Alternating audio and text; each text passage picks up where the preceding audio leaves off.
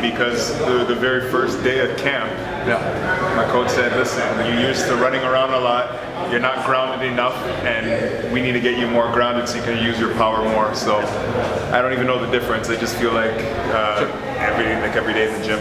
I guess how drastic of a change in style did it feel like to you? It was drastic because a lot of frustration because I just wasn't used to being in the fight zone, we call it, that often. I'm used to being elusive, running around, all that stuff to waste energy. So my coach said, listen, we're going to change these things. We worked hard at it every day.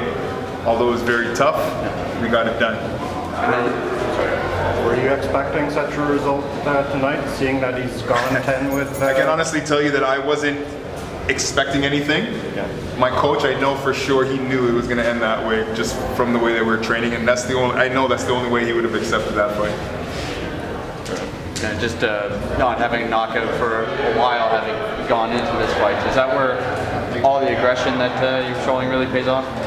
Yeah, you know what, I wasn't even trying to show that kind of aggression. It's just what he instilled in me from day one. So if every day you're training and you're doing the same thing and always being in the fight zone, mid-range fighting, it was just so automatic to do that. And I hit him with a shot thinking, I didn't know the devastation of it until I actually saw the replay, but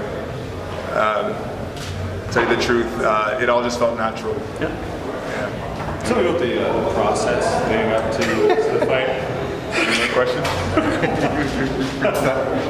Do you feel you made a statement here tonight to the rest of the division? Kind of a touchy question. I would say yes, definitely. New team is definitely reformed and added more tools to my game. So definitely that's what becomes a statement. I can punch. People knew that, just haven't seen it. But the way we work in our camp, you can expect more of that.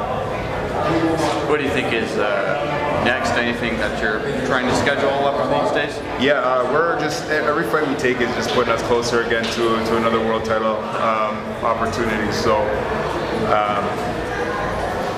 it's all about taking the fights that's going to get you seasoned, learning, fighting vets. This guy was the IBF Intercontinental Champion at one point, and another IBF, but he had another IBF title of some sort. So we want to get guys that were either champion or former champions. It's the only way we want to grow in the sport. Did you need that victory tonight after the loss, after the comeback fight, which was, I guess, described as a little frustrating? You know what? I wouldn't say I need any one particular. I wouldn't say I need any one particular fight.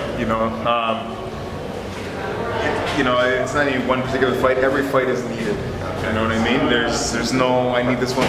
But was there a level of satisfaction that had been missing? The same satisfaction I'd be getting every time I win a fight, whether we go the distance or a couple of rounds like today. Thank you. Nice again, Denton. Yeah, man. Thank you. We'll see you around. Yeah, for sure. Just like 15-second plug, man. Just a nice little... Respecting the process is where it's at. Don't get it twisted.